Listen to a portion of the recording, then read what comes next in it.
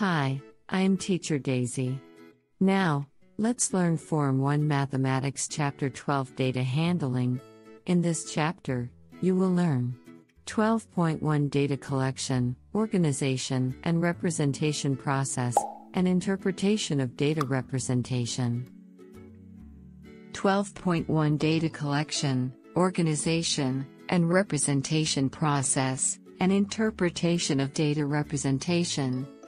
Data is a collection of facts, such as numbers, words, measurements, observations, or just descriptions of things. Representation process, and interpretation of data representation. 1. Generate statistical questions, and collect relevant data. To collect relevant data, we must generate statistical questions. Statistical question. The statistical question is the answer with variability. For example, how tall are the students in Class 1 Bestiary? The height of the students are 156 centimeters, 158 centimeters, 165 centimeters, and so on. There is variability in the height of the students. What do the Class 1 Bestiary students prefer to eat for lunch? Class 1 Bestiary students prefer to eat chicken, nasi lemak, noodles, and so on. There is variability in the type of food the class students prefer to eat. Non-statistical question. Non-statistical question is the answer doesn't have variability. For example, what time did you get up this morning? I woke up at 7 a.m. this morning. Exact time, no variability in this case. How many siblings do you have? I have 4 siblings. 2. Data collection method. Interview, survey, observation, and experiment. 3. Classify data, and construct frequency tables. Classify the data. Data can be categorical or numerical. Categorical data measures characteristics, and gives descriptive information. For example, colors of cats, and blood groups. Numerical data is numerical information, numbers. Numerical data can be discrete or continuous. Discrete data can only take certain values, like whole numbers, for example, the number of family members. Continuous data can take any value within a range, for example, height of the students. Example: classify the following data as categorical data or numerical data. A. The body temperature of each student. B. The number of trees planted in each district. C. The causes of road accidents. Solution: A. Numerical data. B. Numerical data. C. Categorical data. After classifying the data, we construct a frequency table. Example: the data shows the number of children in each family for 20 families. Organize the data by constructing a frequency table. Solution: number of children 0, frequency 4, 1, 5, 2, 6, 3, 3, 4, 2. 4. Construct data representation. Data shown in the form of a table can also be presented graphically to make it easier to read and understand. The suitability of a data representation depends on the type of data collected and the purpose of acquiring the information. 1. Bar chart, a type of data representation which represents data by using bars. It is suitable for showing comparisons between categories. Bar chart can be shown horizontally or vertically. Example: the frequency table allows the activities during leisure time for Form 1 Bestiary students. Construct a bar chart to represent the data and justify the appropriateness of the data representation. Solution: steps to construct a bar chart. draw the horizontal and vertical axes on a grid. Choose one of the axes to mark a suitable scale and label the axis with the number of students. Label the other axis with types of activities. Draw the bars such that the height of each bar corresponds to the frequency of the category it represents. Write down the title of the bar chart. Example: the table shows the scores obtained by a group of students in the science quiz and the mathematics quiz. Construct a bar chart to represent these two sets of data. Solution: a dual bar chart is suitable for comparing two sets of data. Note: bar chart has gaps in between the bars, unlike histogram. 2. Pie chart. A pie chart is a data representation that uses sectors of a circle to show the portion of such category of the whole data. Example: the table below shows the number of cars of dynamic model sold by a car dealer. Construct a pie chart to represent the data and justify the appropriateness of the data representation. Solution: steps to construct a pie chart. Find the angle of sector for each category. Draw a circle and divide it into different sectors based on the angles calculated. Label each sector. Write down the title of the pie chart. This pie chart is suitable for comparing each color of the cars with a total number of cars. 3. Line graph. A line graph is a data representation used to display changes of data over a period of time. The data is represented by points, which are connected in a straight line. Example: the table shows the temperature of a patient over a particular period of time. Construct a line graph to represent the data and justify the appropriateness of the data representation. Solution: steps to construct a line graph. Draw the horizontal and vertical axes on a grid. Choose a suitable and uniform scale for both axes. The vertical axis represents data. The horizontal axis represents time. Plot the points and connect the points in a straight line. Write down the title of the line graph. This line graph is suitable for displaying changes in a patient's body temperature over a period of 10 hours. 4. Dot plot. A dot plot shows the distribution of data on a number line. The data are either clustered around certain values or spread out evenly on a number line. It helps us to visualize data patterns, draw inferences, and make decisions. It can also detect unusual observations, that is, the extreme values in the data. Example: the duration of dental treatment, in minutes, provided by a dentist to 14 patients is as shown. Represent the data in a dot plot and justify the appropriateness of the data representation. Solution: steps to construct a dot plot. Draw a horizontal number line that covers the range of the given data. Plot the individual data with a dot over their values on the number line. Write down the title of the dot plot. The dot plot is suitable for displaying the duration of the dental treatment, which ranged from 17 minutes to 25 minutes. 5. Stem and leaf plot. A stem and leaf plot is a data representation that separates the data values into stem and leaf according to their place value. Example: the data shows the mathematics marks for a class of 20 students.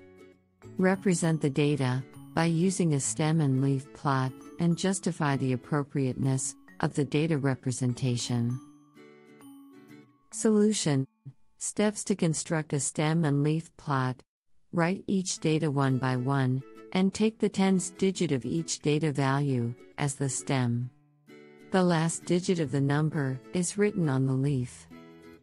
Rearrange the leaves in ascending order. Write a key and the title. The key indicates the unit for the stem and leaf.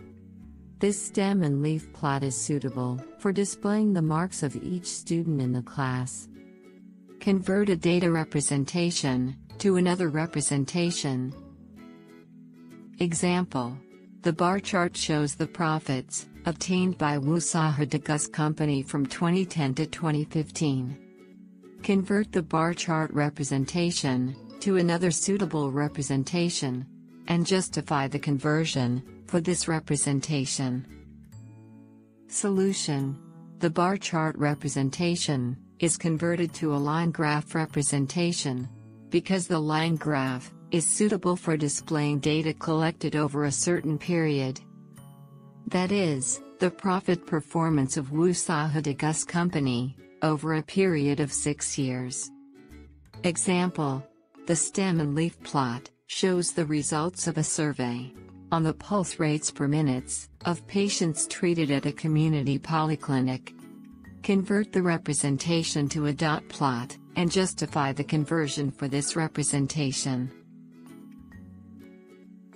Solution: the stem and leaf plot is converted to a dot plot because both representations are suitable for displaying numerical data distribution, and at the same time, retain the original data values.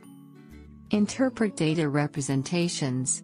The line graph shows the mass of waste, in 1,000 tons, produced in a city from 2010 to 2015.